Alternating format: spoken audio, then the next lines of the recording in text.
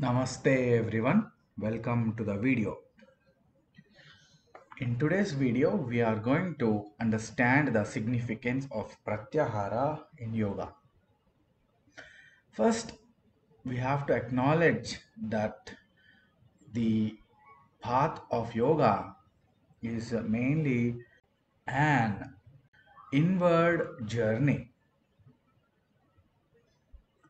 and Pratyahara is that step where a practitioner's awareness turns inward from outward. Therefore, all the attention and awareness are turned inward. This process is known as Pratyahara in yoga.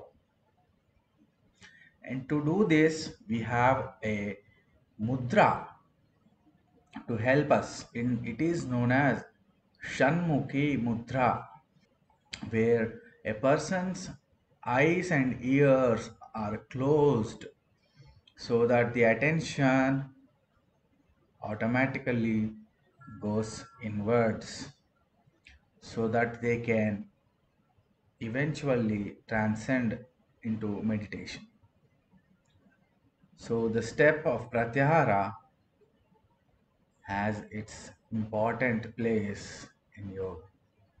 Thank you so much for listening to this video.